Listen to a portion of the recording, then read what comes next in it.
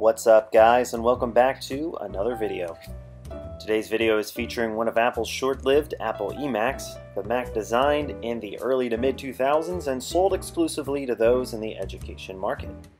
If you haven't noticed yet, the eMac was a G4 spin-off of the iMac G3's design, but without translucent plastic, integrated handle, and sold exclusively in white. Now in 2002, when the eMac was released, Apple had already begun transitioning to flat panel displays with the iMac G4, making this Apple's final CRT all-in-one design.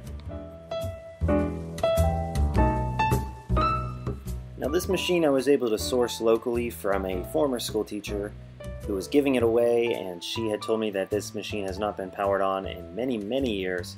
It has never been upgraded, it has never been opened, so we're going to be doing that for the first time here.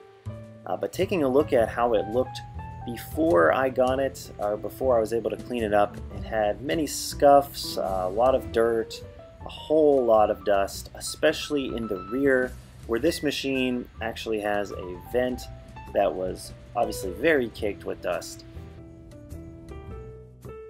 But starting out, all we're going to do is go ahead and wipe down the external side of the machine with some isopropyl alcohol and a wash rag, which actually did a great job at getting rid of a lot of those dust marks, scuffs, and dirt from the outside. But we're still going to go ahead and place it face down on a bath towel and remove the hex screw so we can go ahead and get inside.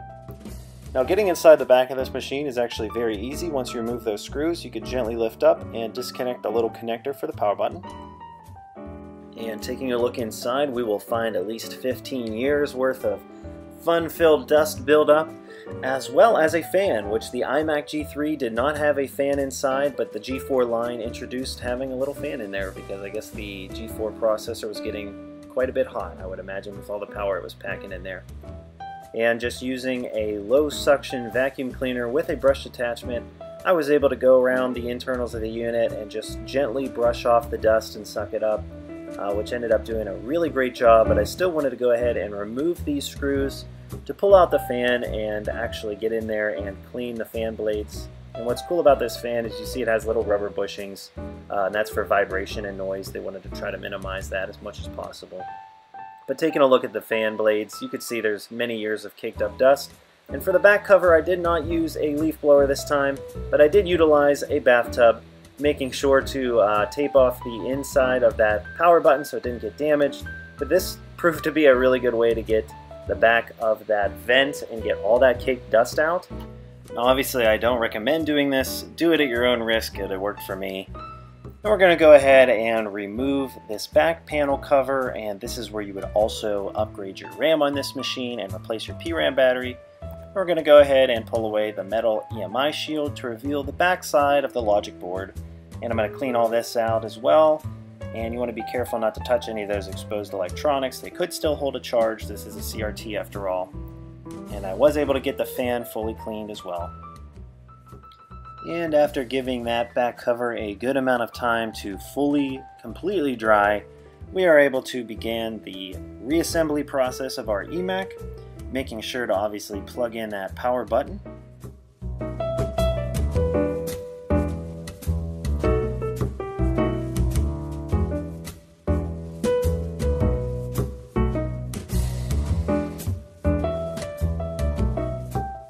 After the full cleaning, the eMac is looking almost brand new with just a few light scratches on the outside.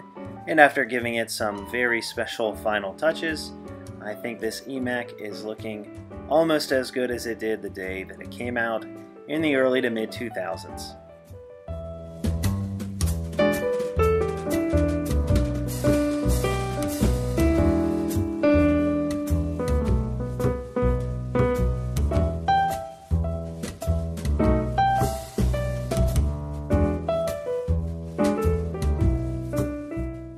The eMac also sports some impressive I/O for the time, including headphone jack, audio line in, 3 USB 1 ports, 2 FireWire 400 ports, still has a modem but an Ethernet as well, and a display out port. Now, taking a look at the specs of this machine, we are running OS X 10.3 Panther with a 1 GHz PowerPC G4 processor and 256 megabytes of SD RAM, which is expandable up to 1 GB or 2 GB unofficially. Moving into the display settings, we can see that we're comfortably running at 1024 by 768 at 89 Hz. But if we want to move it down to 640, 480, you can see that this monitor can actually run up to 138 Hz, but this resolution is pretty unusable. So 1024 by 768 seems to be the best resolution for this. So what can you do with an Apple eMac in the year 2020? Well, starting with some very low standards, you could do some word processing, but I wouldn't recommend carrying this 50+ pound beast to Starbucks to do that. But what a lot of people like to do is download PowerPC software and games. If they want to run something PowerPC related on native PowerPC software instead of running it on a modern Mac with some kind of emulator. And a lot of people like these machines because they have a very nice flat screen CRT in them, and like I said, this was the last machine that Apple made with this CRT in it, so it does have a little bit of value in that sense. But just overall, these machines are fun to tinker with and upgrade, and you might be wondering where's the CD drive, and just one click of the button on the keyboard reveals the CD drive, and it retracts nicely back into that front panel with the pretty Apple logo on it. And actually, if you use your fingernail, you can actually pull this down and take a look at the specs that the machine shipped with right there on that sticker. Well guys, that about wraps up this video. I really hope you enjoyed it. I know it was quite a bit different from the style of the first video with the $30 iMac that I baked the GPU with. I did record this on an iPhone SE and used the built-in microphone on a Retina MacBook to do the voiceover, so I'm really sorry for the quality. One of these days I might get a USB mic or something. But if you like this video, go ahead and give it a thumbs up. Consider subscribing and leaving a comment below, and as always, I'll see you guys in the next video.